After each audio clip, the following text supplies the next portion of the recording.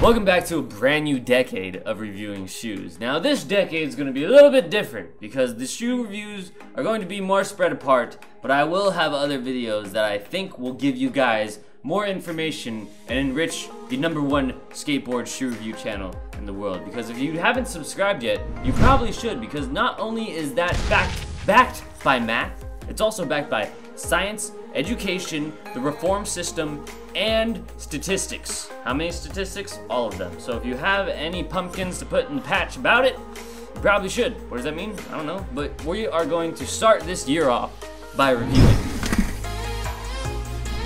Diego's shoe on Adidas.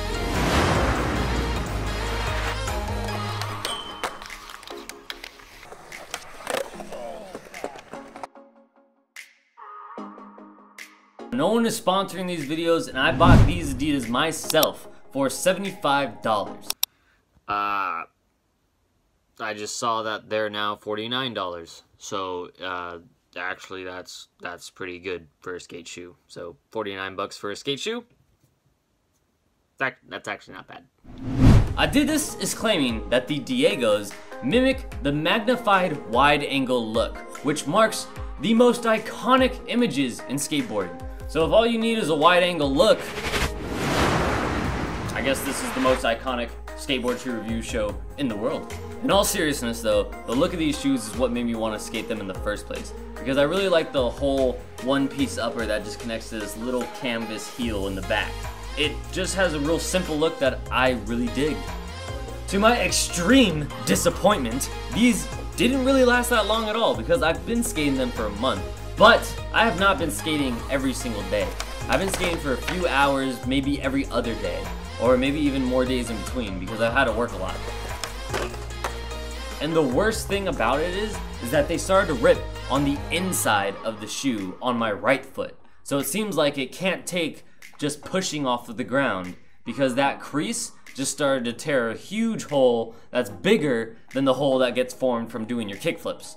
The Diegos were a true to size fit as well as breaking in really quick. The thing about them being able to break in really quick though is that it didn't really help with the impact protection category, because the second that I started skating them, I realized that I probably needed to put some insoles in them. I felt the impact a little bit too much. So, of course, I got the absolute best insoles that I possibly could, which are the footprint insoles. I will leave an affiliate link, which I definitely think that you should go and get them because it's probably the best thing you could do for your skating and for your back and your body. Over the course of this month of me skating them, I've pretty much also been wearing them the whole time. So the grip on the bottom has been used pretty much every single day. It's not really worn down that much at all. So the grip on the bottom of the shoe lasts a lot longer than the whole entire upper of this shoe.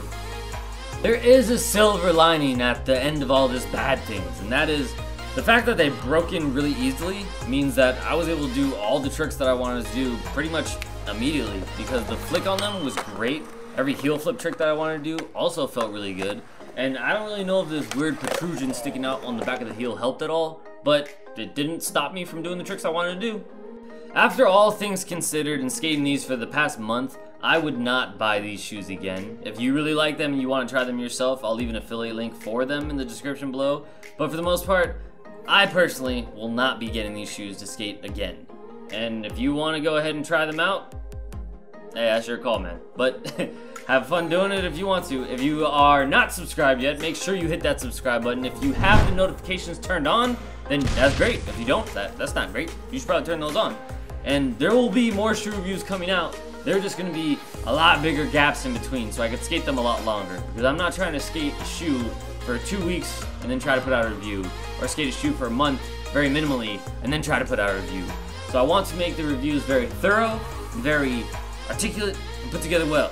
So kicking off this year with a bit of a short review on this guy, but at the same time, still a full review because I've been skating them for a long time. I just don't really have that much stuff to talk about with them because I just really didn't end up liking them that much. Which is weird because I usually like Adidas. Usually Adidas are the shoes that I like a lot. But leave a comment down below and let me know if you like this shoe review, what shoes you want me to review next, and hit the subscribe, ring notification, I said it already, whatever, all that stuff. Shoe drop!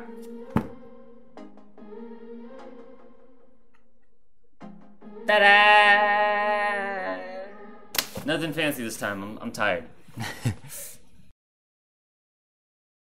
Wait, hold on 1 second. Before you go ahead and take off and go watch some other video, go ahead and check out the rest of my channel because there's a bunch of videos, different shoes I reviewed in the past, and maybe there's a shoe that you want to know about on there. So make sure you subscribe because I'm coming out with new videos every week.